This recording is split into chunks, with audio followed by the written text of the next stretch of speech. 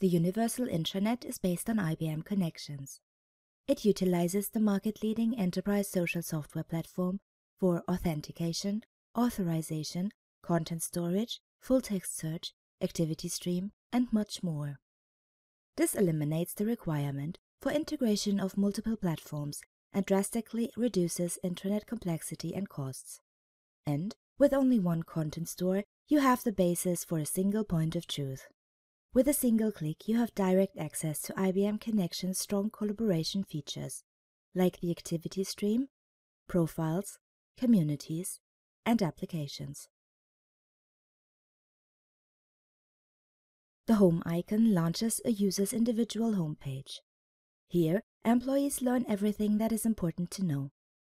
Of course, users from different business units or locations might be targeted with completely different homepages. French users, for example, would get to see a French homepage, and so on.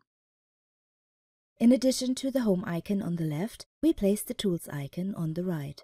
It is available from anywhere within the Universal Intranet and grants access to a flyout page with the most frequented or most relevant tools like the People Finder, Emergency Help, Quick Links, and many more.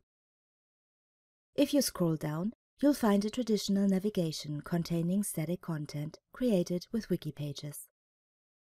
The content can either be displayed as a conventional page or using the IBM Connections embedded experience paradigm in an overlay without having to navigate back and forth. Since the content is created with IBM Connections, users can like and comment as well. Furthermore, the Universal Intranet navigation can be utilized to browse the organization. Here, users have instant access to landing pages of business units, service units, projects, and communities. The navigation can be designed and maintained easily by internal communications.